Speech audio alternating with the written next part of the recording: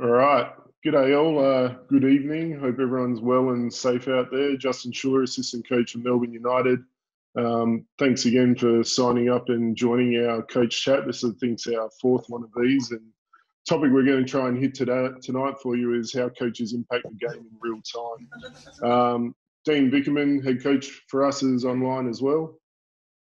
Let Dino throw a wave or a g'day out there. Just some housekeeping stuff. Everyone's kind of on top of it already, but just keep your vision on mute if you can. I apologise if my dogs go nuts, but I've fed them and they're all asleep, so we should be good. Outside of that as well, if you've got questions on the fly, just throw them into the chat and we'll hit them as we can. Otherwise, we'll open up question time at the back end of each little section. And last of all, we want to thank Dream Street Lending for giving us this platform and allowing us to continue to do this with you. As I said, tonight's topic, how we impact the game in real time. And there's so many angles and different directions we could go with this one, I feel. But there were three key things we really want to try and hit here. And I think Kylie from the office sent out our agenda with it. So timeout usage and philosophy, and Dino and I will hit a little bit on those parts, how to impact the game through when there's stoppages and how we can manage different scenarios from that point of view, and then something about controlling the rhythm of the game before we open it wide up. Dino, anything to add before we fire into this, mate? No, all good. Beautiful. Look at that, efficient. All right, well, the first one we'll hit here is timeout usage and philosophy.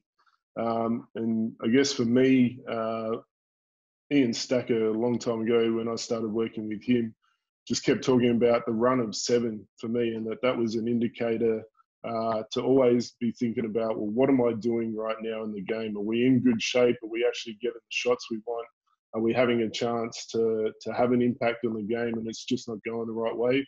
Or do we need to make change? And so he would always talk about the number of 7. And that's something I've carried through with my coaching in every level that I've worked at. So basically that means if there's a 7-0 run against us, or 3 possessions in offense or 3 possessions in defense where the game has been able to go one way or the other, I need to make a decision on whether I'm using a timeout or not. Sorry, Coz is just coming down the stairs in the background there, sneaking through. So that number of 7 is something I would give my assistants a chance to track.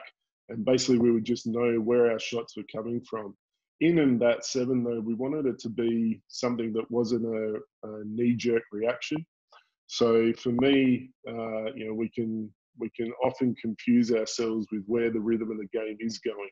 And so for me, with the assistants, charting that run of 7 was about, well, what sort of shots are we getting? Are we getting the types of shots that we're comfortable with as a program? Is it something that's coming out of action or is it coming out of transition? Where are we breaking down on our own offensive part? Is that generating the ability for them to run back at us the other way and get easy baskets? Where's our defense breaking down? So we're trying to chart more than just the actual scoring number on that. Dino, any comments in and around that?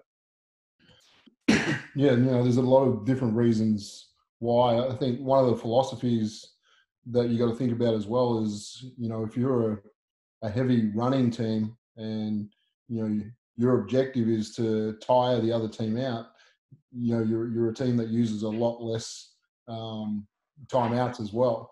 So again, just understand, we had a team this year, we felt where Mello as still a young point guard, that we kind of went into most games thinking we're probably going to use most timeouts because we still need that knowledge to push through to the group as well. So again, just kind of understand what group you have, because it's obviously teaching moments that you need or you don't need with the experience that you have.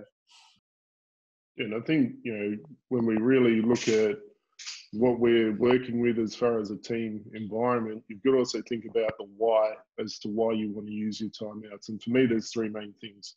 It's to break the rhythm of the game. So as we spoke about that run of 7, I need to use one to make sure that, yep, we're stopping their run. We're getting ourselves a little bit of composure and being able to come back to the directions or the outline of the game plan that we had in place. The second one is used to make some sort of change. Obviously, if things aren't going in the direction that you want, if you keep doing what you're doing, chances are you're going to keep getting what you're getting. So using that timeout situation to make some sort of change, whether that's defensive scheme, whether that's a focus offensively where you think you might be able to gain an advantage and go from there. And then the last one is use it to create an advantage. You know, you might have a timeout up your sleeve, low clock, you know that you can draw an end out, side out that's going to give you a great opportunity for a last second score there. Dino, to add? Yeah, I think, there is timeouts for rest and injury.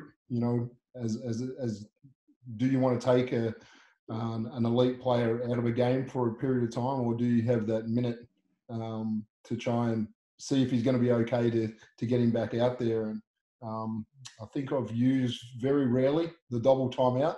I did see the timeout followed by a timeout at one of my daughter's games recently, but that was a bit of spite from one coach to the other. But rarely have used the double timeout, but have used it for an injury one time, I think, in my career to give that extra minute.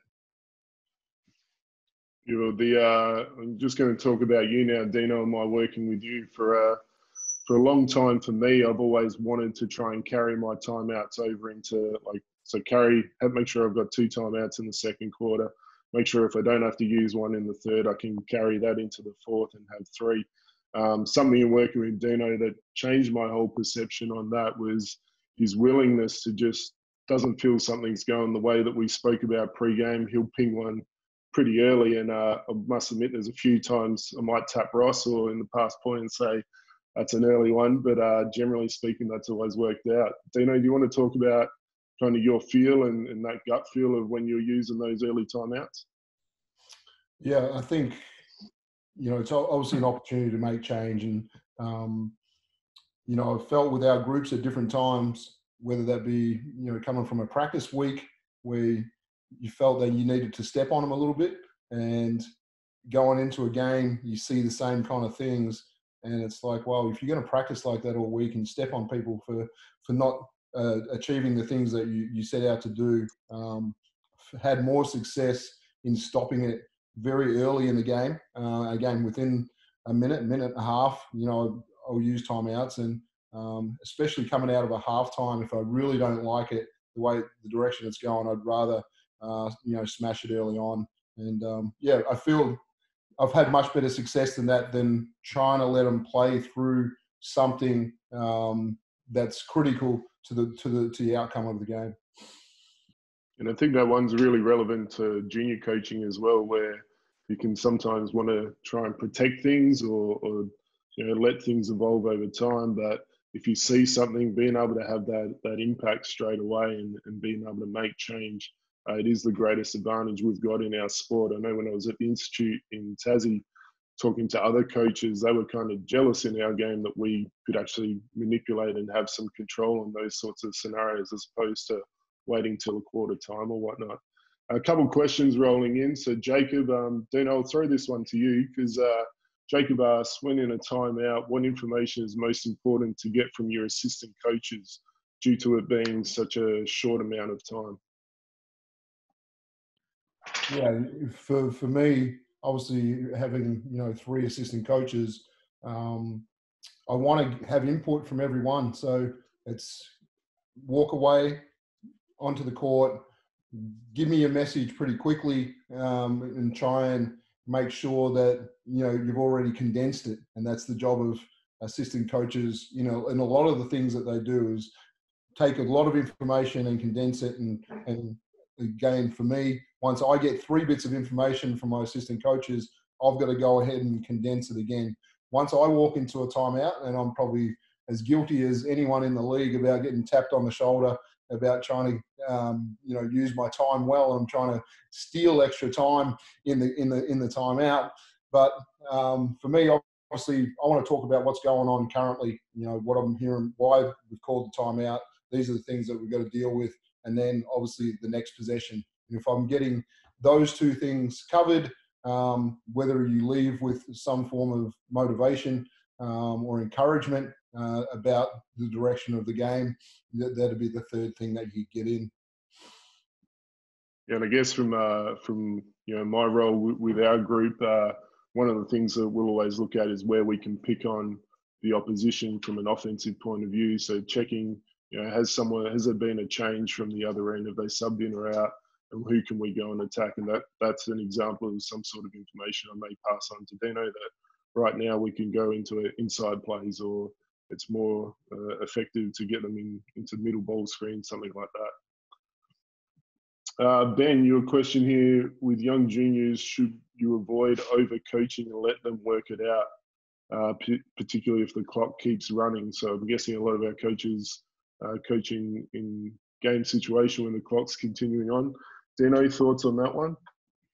Yeah, I think even when I go and watch junior games right now, and to me, that under 12, under 14, when I was coaching that age group, I was coaching every possession, and I was really trying to feed as much information as I possibly could. I think that avoided for me some timeouts, because I felt like I was really active in my communication to all my players about what I was demanding, what we wanted, the encouragement of doing good things. And it can be that simple, at that age group, that you can stoppage and play, which we'll talk about a little bit more later on about the information that you can feed. But I think as time goes along, yes, you can test some situations about, are they going to have the answer? And again, you'll talk about with your group about how they huddle and how they share information, how they get to the next play. But I think for me, I was a runner of the sidelines coaching juniors. I really was as close to being involved in the game as possible, just to continue to feed the information I think they needed at that age. So overcoaching wasn't something that I was considering when I was coaching under 12s, under 14s. I think to add to that, it sometimes comes down to what phase of your season you're in as well. In that there's got to be a point in junior development where we are comfortable with, I guess, a bit of mess and allowing athletes to figure some things out. Basketball Immersion podcast I listened to today from Jeff Van Gundy talks about just letting people play more than drills and whatnot. And when we're talking about in the context of the game, I think there is something where if you're in that phase of the year where you can let trial and error be part of the development and the teaching, then that's okay. But then there's always going to be a period where there's got to be correction and the ways that we can make change on the fly. And then there's always going to be the periods where, well, it's actually the part of the year where we're trying to get your grading, or we're trying to win the championship, whatever that might be. So there's always a different period where your thought and philosophy may change slightly there. Al McGautry, good to see you online again, mate. Your point here isn't timeouts about giving your team the best opportunity to be successful. Absolutely. I think that's fair to say. Again, it's just about how we want to be able to impact those moments. Oren, good to see you online again. Aside from foul trouble, could we talk about our philosophy on subs, considering shooting slumps, poor execution or attitude, or lack of effort? Dino, do you want to hit that one?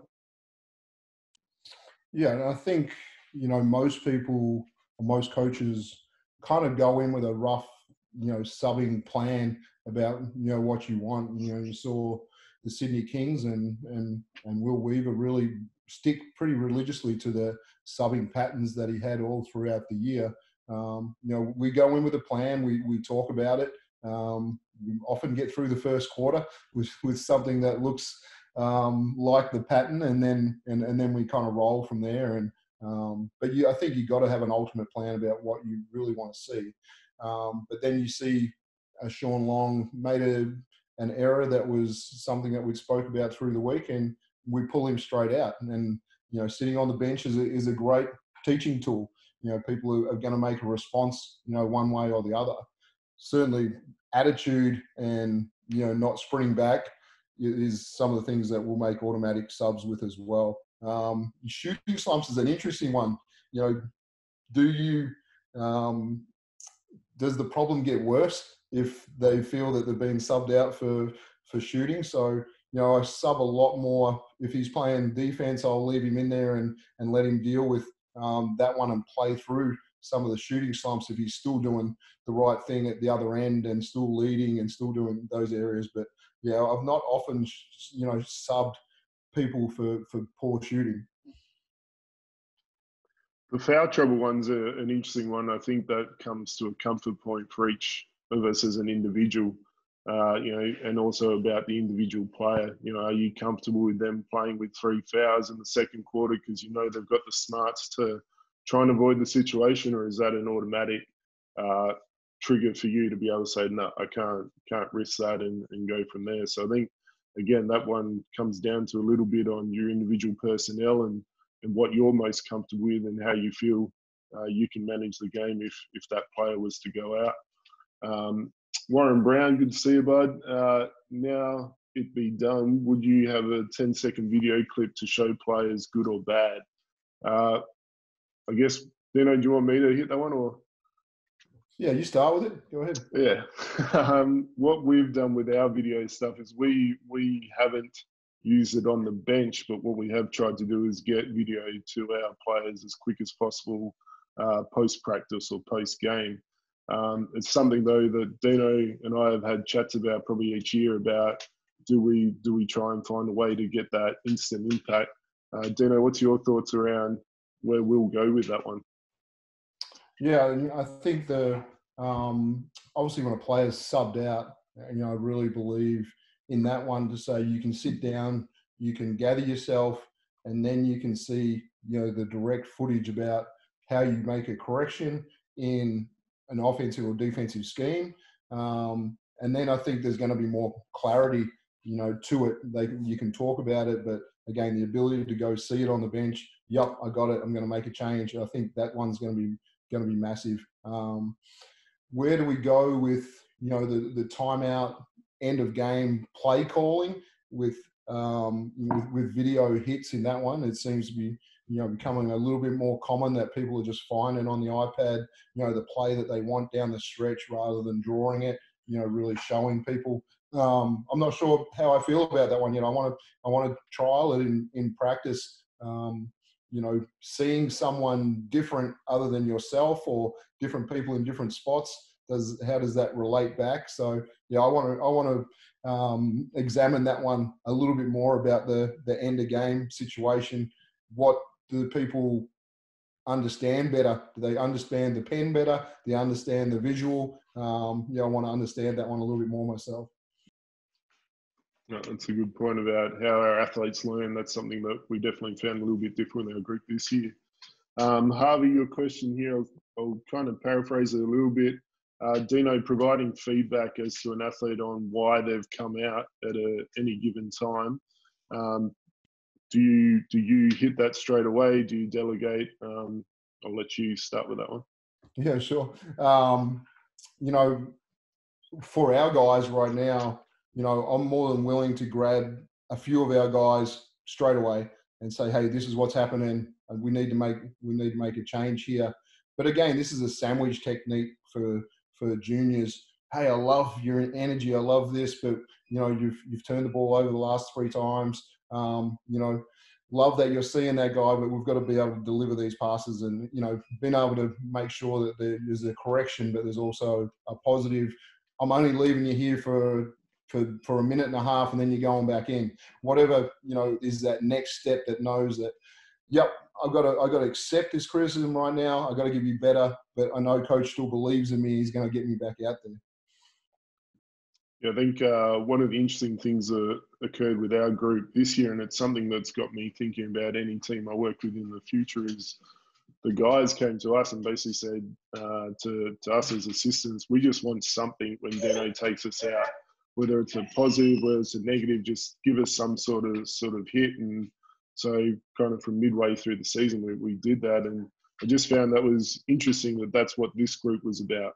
Definitely other groups in the past, I'm not sure that's the necessary, but it is important to understand what do your athletes need at any given point. And I think that's going to change every single year. To couple on the back of that one, Jessica, your question there on if a junior, an under 12, under 14 athlete is making mistakes, how many mistakes do you allow them to make before you sub them out? Dino, do you want to talk from, I guess, our level is where that sits? Yeah. And again, I'm seeing a KPI question kind of come up, and again, you are what you really believe in. So again, if there's a defensive error that you've worked on all week and you get back cut, and we've done it. We've played against Adelaide, and it's like we have no back cuts tonight. We're not giving up any, and then in the first 3 possessions, we've given up a back cut, and so that one either requires, for me, I've got to make a timeout. We've got to address this one again, or we've got to I've got to find some time with that person to say this can't happen again, or you're coming out. And so you can still give people some chances. There may have been a situation that he got out of position for whatever reason, but giving them, is it an automatic, or are you going to do it straight away? So you have to hit it on the head the first time it happens, though. They have to know that that was wrong and that was against the game plan. I think Dino's answered that one pretty well. I think it always comes down to what you're accepting to live with, and I think Dino articulated that one pretty well. There's a couple other questions here that will link into where we're heading in the chat, so I might just move ahead real quickly on one of the other, or 2 of the other areas we wanted to hit, which will answer some of these questions. But the next part we felt we can impact the most on is stoppages. And it's something that I heard Rob Beveridge talk about a long time back, about every time the game stops is effectively a timeout on the floor where your point guard and you can at least have eye contact. And that's something that I've tried to reinforce with all my point guards is, at worst, just give me a look. If there's something I feel I need to share at that moment in time, that allows me to do so. But then it also gives me a chance to just say, no, you've got it and you're good to go. The other part is obviously we can add in so many different cues at any moment that allows us to change things on the fly without needing to be able to call a timeout. Might be a defensive change up, might be an offensive system scheme. We can throw those into play. Your thoughts on that one, Dano? Yeah, I think, again, Mello's a good experiment with this one, as I learned a little bit about him, and we got to a point when our individual meetings is like, Mello, I need you to come and stand with me at free throw situations, at a long stoppage. I want you to come and chat with me. Tell me what you see on the floor, and I'll tell you what I see, and we'll make sure that we're getting on the same page. And then if there's a message to deliver about how we move forward for the next huddle. But again, he just needed, give me a couple of plays that you see for other people. Because he was unbelievable at getting his own, but he didn't see the whole game where there was mismatches. So that was the ability for me to help him in that area. But yeah, the free throw situations is a big one. And as the season wore along, I look at Mello and say, you got it. And whether that was the next defensive coverage, and he's like, yep, I got it, or press or disruption or whatever it might have been. But yeah, it grew as the season went along.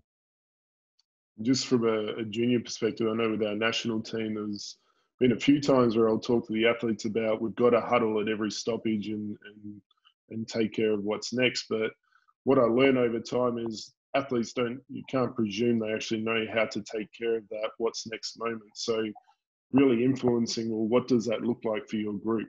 When we huddle, let's talk about purely what's next, or is there something that you've got as a cue as to review and then move on?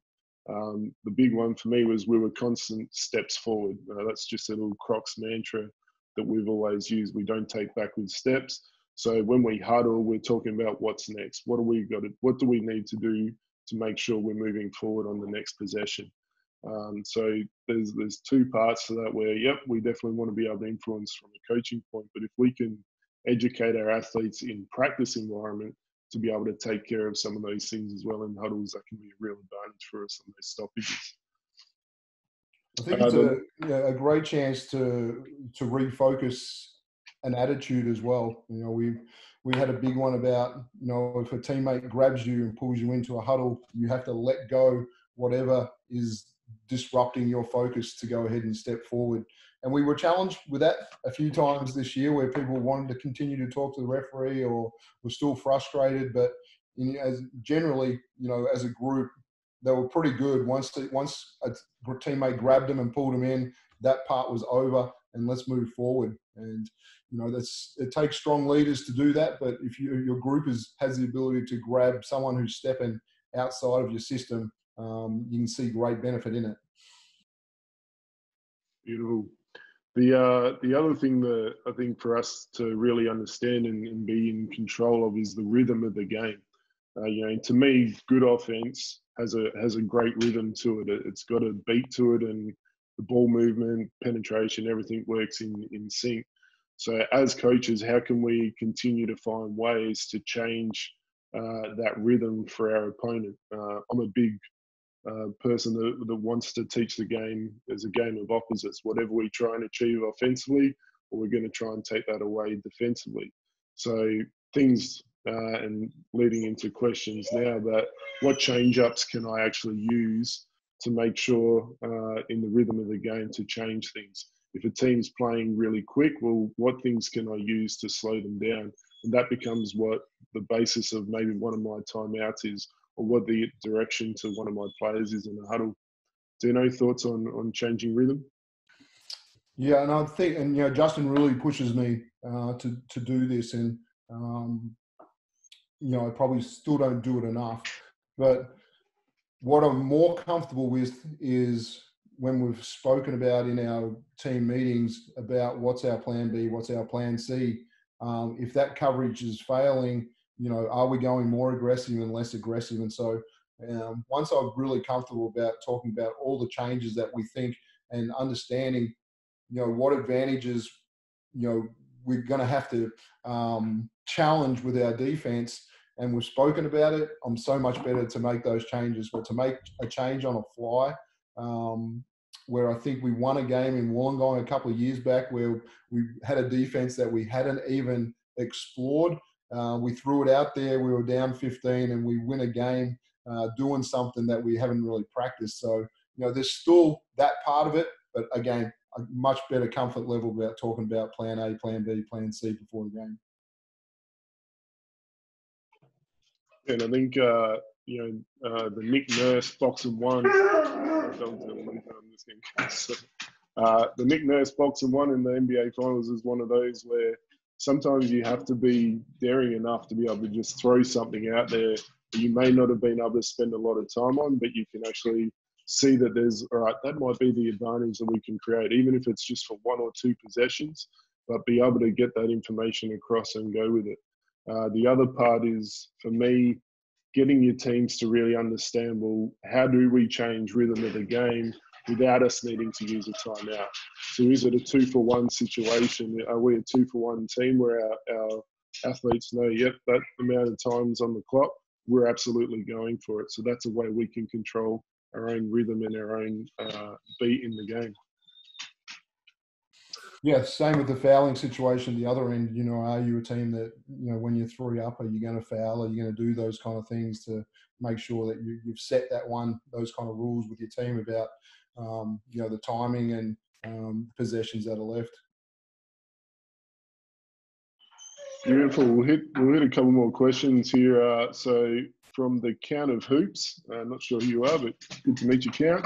2-part question here, Dino.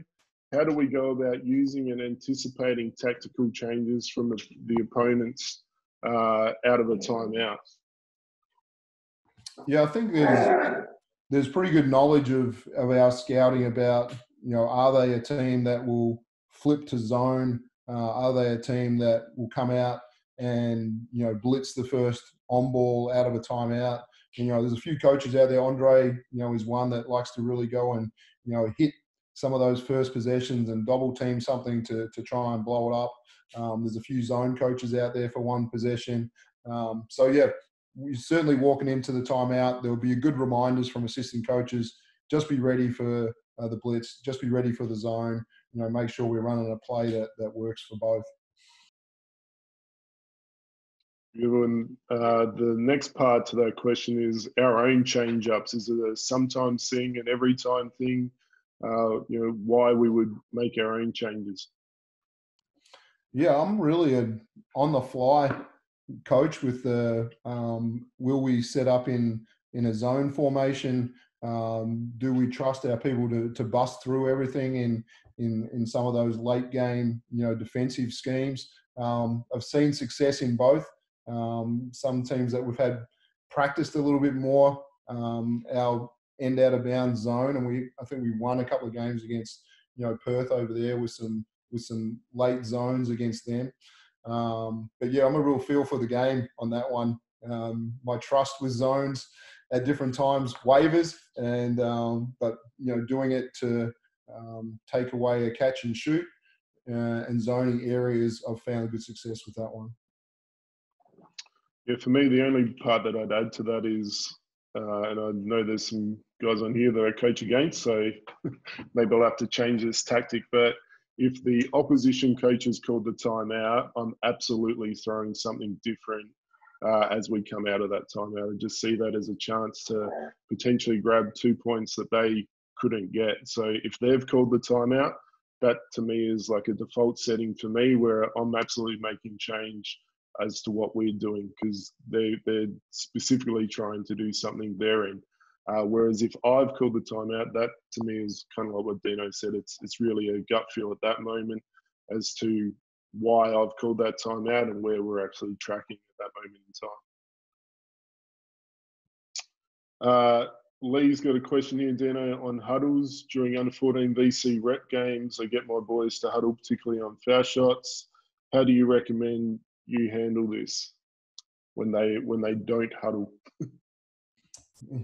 Yeah, and I think obviously video review is something that we all use, and often we get our games cut just in offensive and defensive lines. But again, I might watch our offensive line that night, might watch our defensive line in the morning. But it's always important that you go back and watch, the in-between parts. There's a lot that you learn about players' body language, a lot that you learn about how your team functions with those communications. So if you feel like it's happening irregularly in a game or regularly, just to be able to film that game, to be able to show it back and say, look at the outcome of this. It could have been better if we huddled and we're all on the same page. No, beautiful. A similar line question here. What would you consider the best way to motivate a group in a timeout, under 14 group, but just any general group that isn't paying attention to the game plan, and how do you get them back on track to that? Yeah, and I think you got to keep making sure that they've got ownership as well. So at times it's even good to step away in those kind of situations. Yep, you can continue to feed the positives, and if they're not responding to the positives, then it's going to have to be player led. Mandy, you've got this next time out, and let them try and actually lead something, because if they're not listening or responding to you, you can go two ways. You can go really positive, you can go quite negative to really pull them in.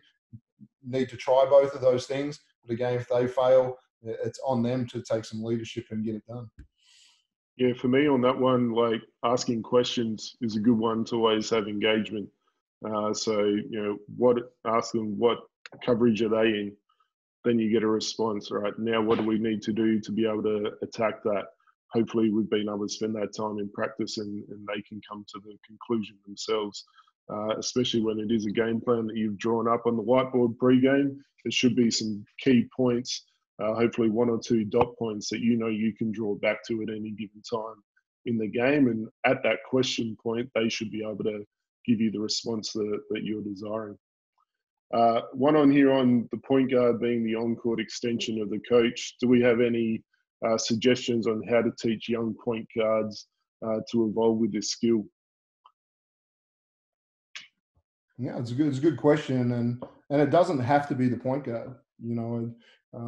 We've had different leaders on different groups, and so You know, even at the breakers, you know, a Dylan Boucher or a Mika Vicona on free throws, when we're shooting free throws, would often be the guys that would come over to make sure that coach and player are on the same page for the next disruption coming up. And because they're the point of the disruption, guarding the out of bounds guy, are they going to trap? Are they going to clog the middle? You know, what's their next disruption? Are they going to take a gamble somewhere at halfway?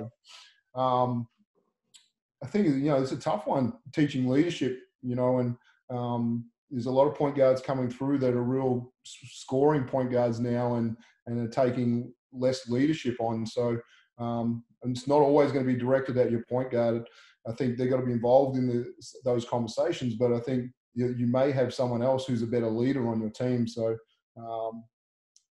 having different people at practice, what we do is when we're changing from drills at different times, we'll just get one player from one team, one player from another team, bring them over, give them some information and let them go and lead their teams. I think it's important to continue to do that with a lot of different players, that you build leadership in everybody and not just your point guard. Absolutely, and I think the other point is you don't have to have the ball in your hand to lead and help your teammates figure out what should happen next. So being able to have everyone be an extension of you is definitely an advantage if you can generate that. With times of that, like to try and hit one point on it, early days with any junior point guard, I think if you can get them to have a second catch mentality for their own score, that definitely helps get them thinking about, well, how do I get others involved before it comes back to me? That's a little side angle on probably the direct question of it, but that's just some food for thought on that one too. Another one here that we'll just jump to quickly, which ties in with it, from Paul, is while the other athletes are huddling, Dino, the other four athletes, and the point guard comes to you, is that the best way to get them to take care of that, or is a message yelled out? Yeah, it's an interesting one. I think on free throws, normally the group has huddled before. So with Mello, there was a quick huddle with them, and then Mello would come and talk to me. Obviously, when the huddle was at the other end of the floor, you know, that has to happen. You have to have visual communications with them if you want to be able to change something, that they can get it done in the huddle. Then come and talk to me while the free throws are being shot. Make sure we are all on the same page. But yeah, I think that normally we don't have too many four-man huddles. It's either you're all in or we're all doing our job. Beautiful. Caleb, I like this question. How willing are we to call the timeout when the other team is in possession on a baseline or side out, giving them a chance to draw up a play? Thoughts on that one, Dano? Yeah, again, it's a clock situation as well. I've certainly used it to say, you know, if it's out of bounds with 14 seconds and there's 20 on the clock, to say, you know, they're going to have to shoot it. You know, this is if there's a scenario to say, if they score, if they don't score, these are the kind of shots that we're looking for going the other way. And again, you know, are you going to be that coach that they know you're going to a zone, or they know you're going to trap a corner, or are you going to be one that they're indecisive and it's making them think about all the possible things that you're going to do rather than worry about the play that they're trying to execute? And I think part of it comes back to your non-negotiables. If it's a moment where you feel something has been left that you absolutely need attention on for that last possession to have a chance to get the result you want, then that becomes a reason to do it. For me, the interesting one on the question is, so in a world championship, I religiously zone end out, side out.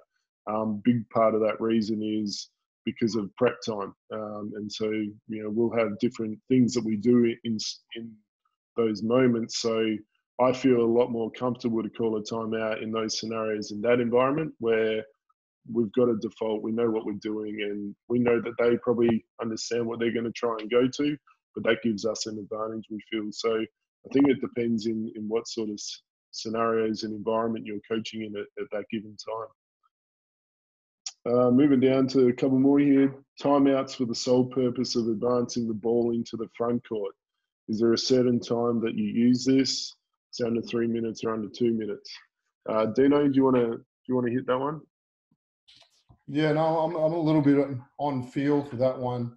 Again, it's only going to be, where you're scared of making a turnover in the backcourt, with those really short clocks that you go ahead and advance it just to make the catch inbounds.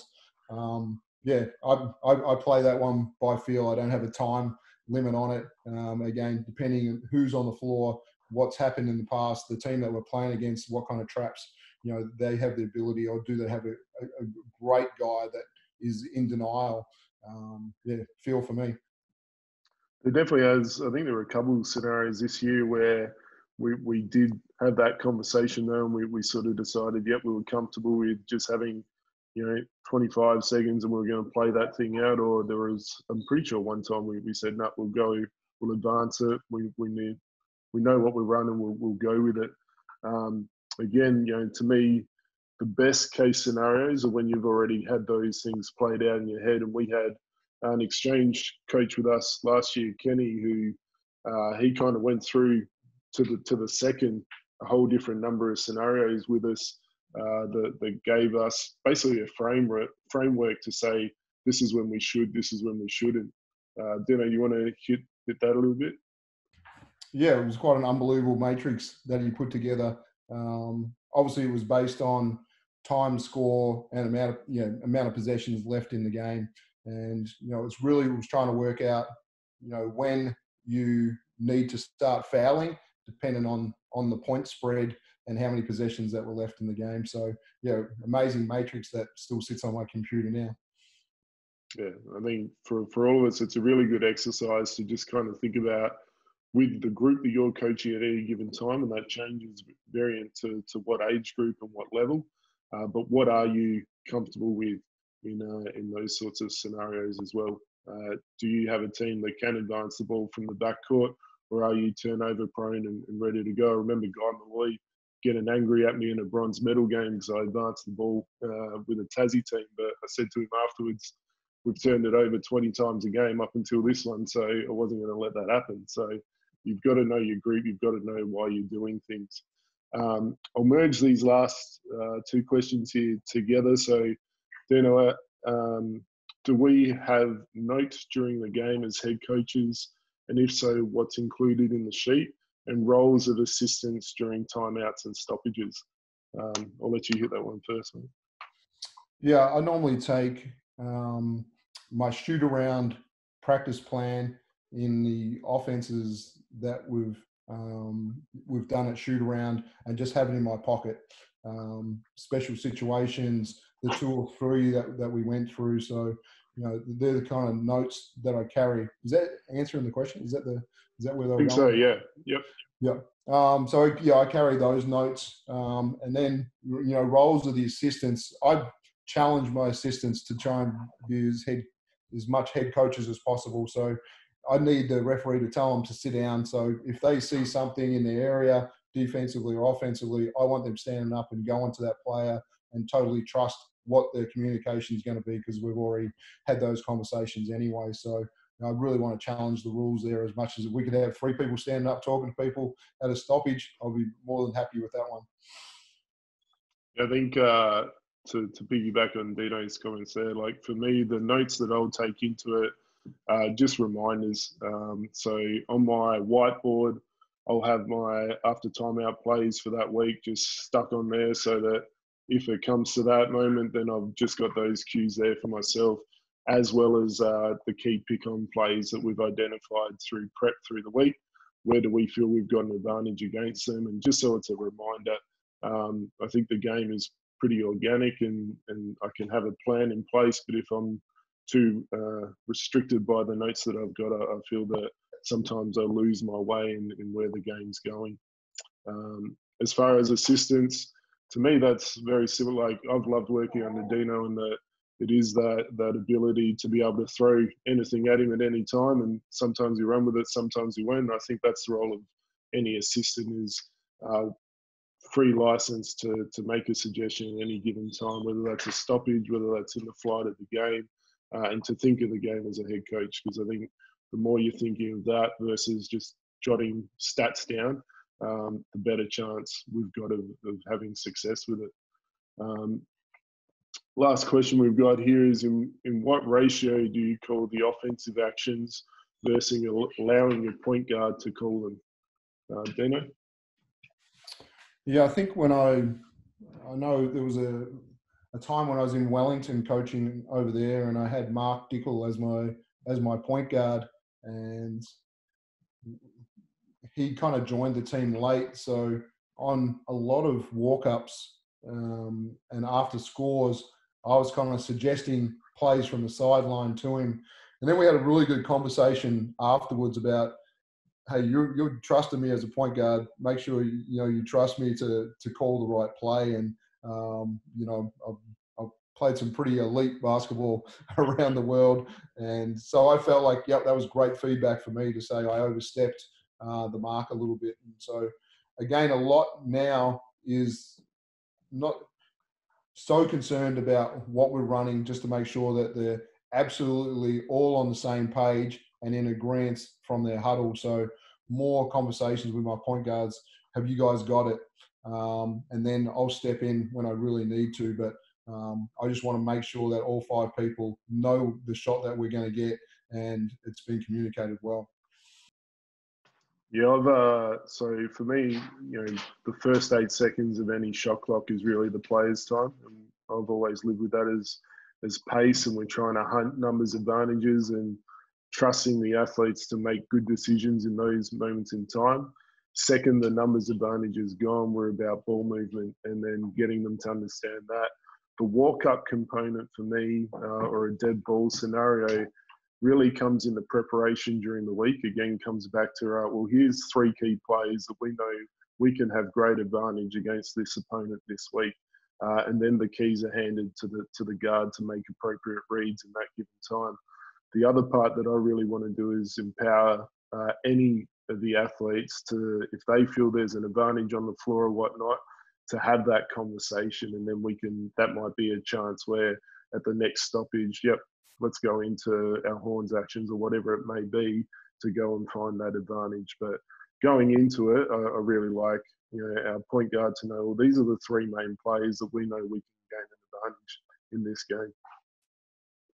Yeah, and again, we had one of those situations preseason in America where we'd gone through a practice session and Sean was angry at the end of it, and then we didn't quite know what he was angry about, but he hadn't touched the ball, but he hadn't voiced to anyone that he felt like he had a mismatch either. So yes, it's responsibilities of point guards and teammates to make sure that people are getting different touches, but you got to put your hand up at different times and make sure everybody knows that you've got the best advantage on the floor, because you're being in some ways selfish by saying nothing. We want you to put your hand up. We want you to make sure that we're going at the best advantage on the floor. Beautiful. Well, we'll wrap it up there, guys. Hopefully we've been able to give you some thoughts and some ideas around the reasons and the why of what we do with our timeout usage and stoppage and how we can impact the game in real time. But at the same time, hopefully there's some thoughts there that you've had as well that you go, no, this is something I believe in and a way that I can keep impacting things. Dino, any last words to wrap up, mate? No, it's a fun part of coaching, right? We're in, preparation is fantastic, but being on the court, making real life decisions, we're one of the sports that has the ability to impact what happens on the floor a lot.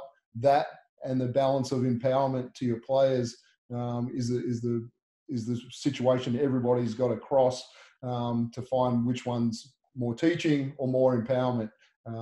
Keep challenging yourself with those two to get a great result. But thanks for tuning in. Justin, you want to talk about tomorrow? Yeah, so Kylie will get that one out, I think, straight on the back of this. We've got Phil Handy, LA Lakers assistant coach, doing an individual athlete development session for us. And then obviously we're going to keep these things rolling. As long as we're in isolation, you'll see Dino and I chatting. So keep an eye out for upcoming coach chats. And again, we appreciate the feedback. We love the stuff that we're getting back and your interactions when these ones are at their best. So appreciate all the questions and keep tuning in. Stay safe, guys. Thanks. See ya. See ya.